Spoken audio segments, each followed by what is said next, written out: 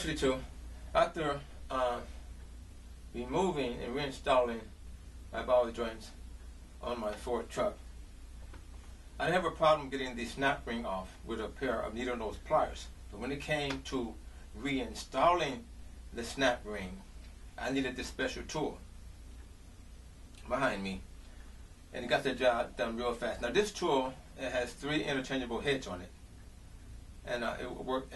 It was so easy to use, and the job was over with in no time. Getting the snap rings back on, just snapped on really fast.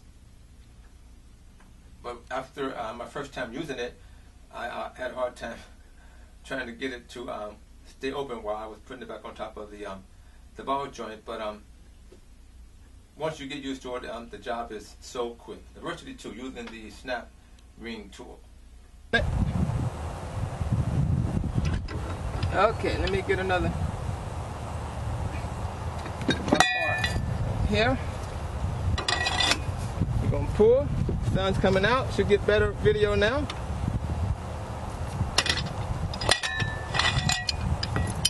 Okay, we're gonna loosen it up and see what we look like.